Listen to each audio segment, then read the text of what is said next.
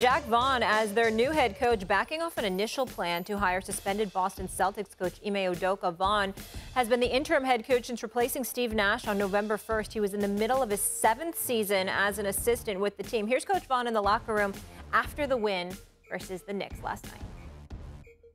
That's a win right there. Great job. Great job. Tomorrow's off.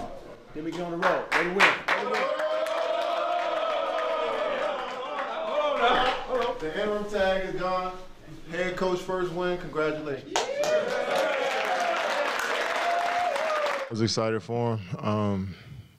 I know the work that he puts in every day. I know how much he cares about the development of each player and his team as a whole. And looking forward to playing for him. You know, all the guys have responded to how he wants us to play. And, you know, so I'm looking forward to, you know, how we progress after this.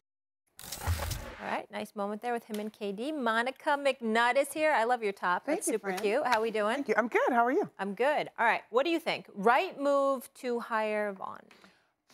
I think it was a good move. I think it was smart. I think, look at your face. Here we go already. I think it was smart. I personally did not have an issue if Ime Udoka was going to be the decision. But I think this is a team that is in desperate need of some stability.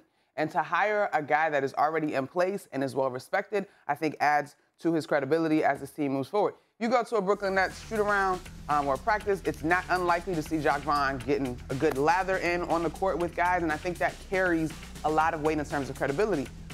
When I did their game versus Milwaukee, it wasn't necessarily blatant tension when it comes to the head coach, but I think there's something to be said for the presence that Jacque Vaughn brings, the personality. I loved the quip yesterday that he might not have been his wife's first choice, but they've been married for 20 years.